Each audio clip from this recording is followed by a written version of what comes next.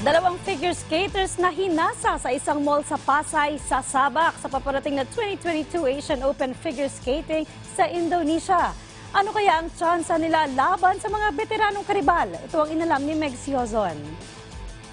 Mula sa dating leisure activities, world stage na ang lalaruan ng dalawang Pinay figure skaters na naghahangad. Sumunod sa yapak ni dating Winter Olympian Michael Martinez.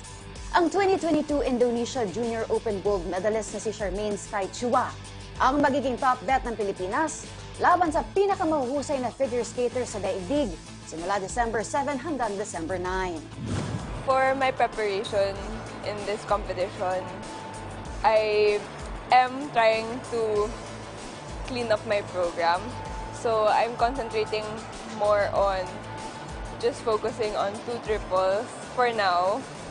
Because I really want to skate clean and get the highest points I can get with that program.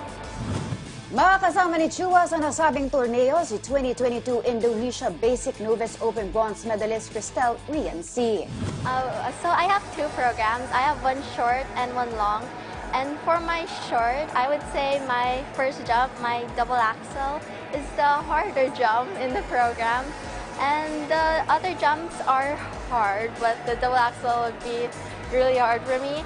And my other program is my long program, and I have a double axel, double toe, and triple sal. And I would say that would be my harder jump to execute. So I've been trying to practice that a lot more in the program and trying to get used to doing the entire program for my stamina so I could do everything all together and it'll be nice.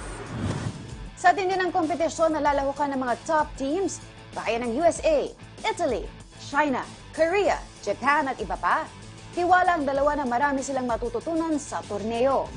It's quite inspiring when you're there in the competition and you're able to watch all these people compete for their own countries.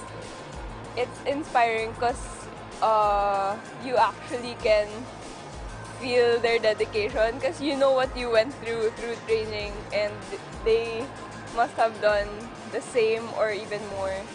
I would say Korea, Japan. Yeah, those countries are like really good, and they're like all their movements, the jumps, everything is like really nice. They have like the whole package, and they're like so poised. And then they do their programs. They're very light and calm. So yeah, that's them. Tatangkayin ng dalawa na magpakita ng isang technical at malinis na performance sa kanilang short at long skating programs. Sanctioned ng Asian Skating Union, ang Asian Open Figure Skating Trophy ay isang taunang kompetisyon sa men and women singles na maglalaban-laban sa senior, junior at novice.